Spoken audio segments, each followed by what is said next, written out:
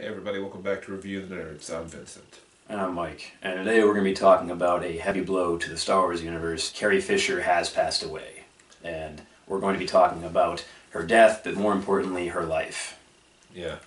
As probably most of you know, earlier this week it was reported that she had suffered a heart attack and was in critical condition. Cardiac arrest. It was reported that she was stabilizing and starting to get better, not out of the woods yet, but out of critical condition. So we were all kind of hoping that she was going to pull out of it, but apparently there was some kind of complications, and she unfortunately passed away. So And it sucks because what everyone was saying was, "Ooh, close call." Yeah. And we all were relieved that she was maybe going to be okay. So It's kind of weird because I almost prepared myself just in case, but I also didn't expect it. It was kind of like a mix of both. She was, an icon. And she's gone on to find fame outside of Star Wars. I mean, just as like a social media, public persona.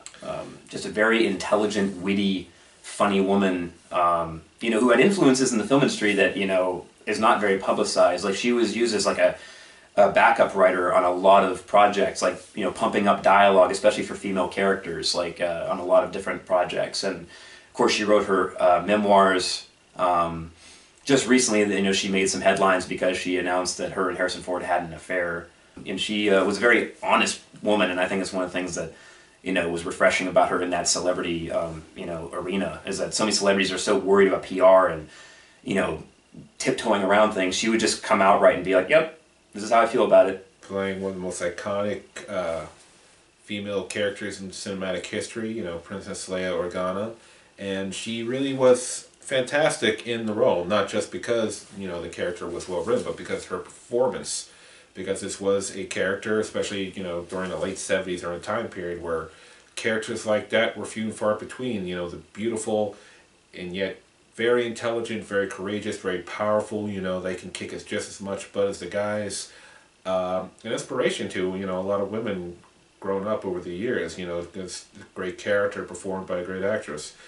She, of course, as the years went by, started to fall out of things, really not getting a whole lot of roles. And the unfortunate reason for that is that she was battling her own personal demons. She had bipolar disorder, and she kind of fell into some drug abuse, which she has chronicled in some of her memoirs and stuff, cocaine and stuff like that, which is a good possibility those heavy years of drug abuse led somewhat to her health in these later years here deteriorating.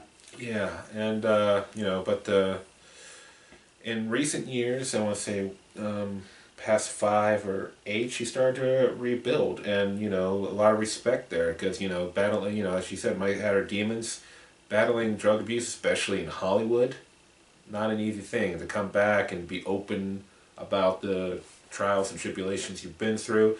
And just also started, getting more and more roles here and there in television and movies. She started to rebuild herself. Whether it was in the beginning of her career as Princess Leia, influencing tons of nerdy girls, or even now later in her career, influencing other new generation of Star Wars fans, a new generation of women, people going through mental health issues, the whole deal.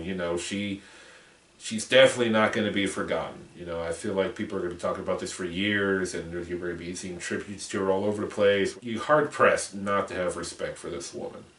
Yeah, and she was still so young in the grand scheme of things. We've lost a lot of people too young this year, starting with David Bowie and Alan Rickman, who both passed away in their 60s as well. Muhammad Ali, he was another big icon that we lost this past year. And of course recently George Michaels and Prince, and it's been a rough year. Yeah, a rough year. Like so many, not just celebrities, but iconic celebrities. In all kinds of different fields, from music to sports to acting. There's tributes online from her Star Wars co-stars. They're all grieving and stuff. Harrison Ford had a really nice thing to say when he was asked about it. It's clear that she had a huge influence. It's almost weird how you don't think about the kind of influence someone has until sometimes they're gone, and then you're just like, holy crap, that's something genuinely missing now. And this is, of course, something that's going to be brought up with this, but word is that they finished and completed her role in Star Wars Episode 8. So she will appear in the next Star Wars film. It sounds like she did all the work that they needed for her to do. So, you know, obviously this is going to impact the Episode 9 in some way. Not sure what's going to happen there.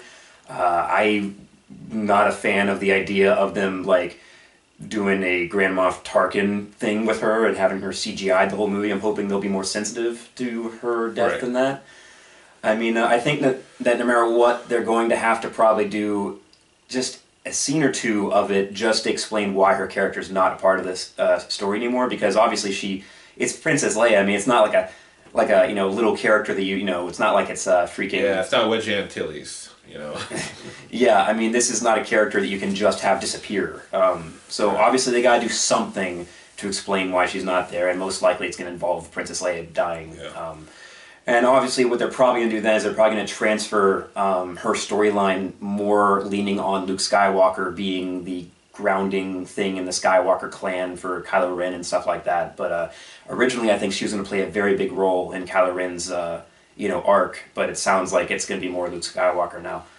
But anyways, that's, you know, Star Wars is not the important thing here, but this is just, you know, showing the loss and the emptiness in the Star Wars universe that this is going to have. Yeah. But at the same time, at least now, because it, you know, she had completed all her work for Episode 8, we do have that to look forward to, in a sense that even though she's gone, and, you know, a year from now, we're all going to get to enjoy her one last time. It's definitely going to be a dedication to her. It's going to be, you know, at the end. Well, everyone, just, you know, once again, it's a sad day for Star Wars fans, or just a sad day for fans of Carrie Fisher if you've come to known her more for her work in recent years. So, thank you, Carrie Fisher, for all you've done over the years, whether it be in film, you know, and on the screen, behind the screen, you know, helping people with their mental health issues, and by being honest with your own. Just thank you very much for being you. I think it should be encouraged also for people to check out her book that's out right now. I'm actually now curious to check it out. It's a big loss. Bummer. Yeah.